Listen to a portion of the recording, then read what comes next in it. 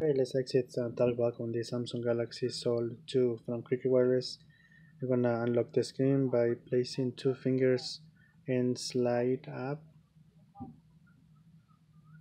Okay, you have a lock screen with password pattern or pin. You wanna enter the password. For this case, when you use the keypad, you have to actually select one letter, double tap, select one letter, double tap M, and then the number, select, double tap, select, double tap.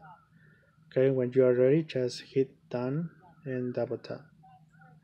Okay, if you have a key 4-digit pin, you have to actually select each number, double tap in order to type. Okay, around you're gonna go to the all applications folder, touch that, you're gonna select it and double tap to open it, and you're gonna use settings. And to move the screen, place two fingers up or down, or just turn your phone and go like this with the screen. Okay, for now we have this settings on the first page, such as highlight it, double tap, and you're gonna place two fingers to scroll. When this happens, just hit the back button. Okay, scroll and find accessibility. Okay, accessibility, highlight it and then double tap. Okay, now placing two fingers, you're gonna scroll and Talkback is on.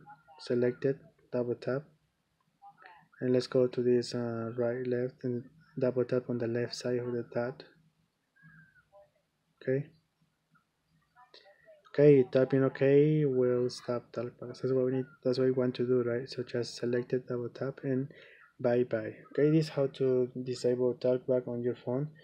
If you have any other questions, please let me know in comments and subscribe to my channel so you can have access to my videos in the future in case you need any other help. Thank you.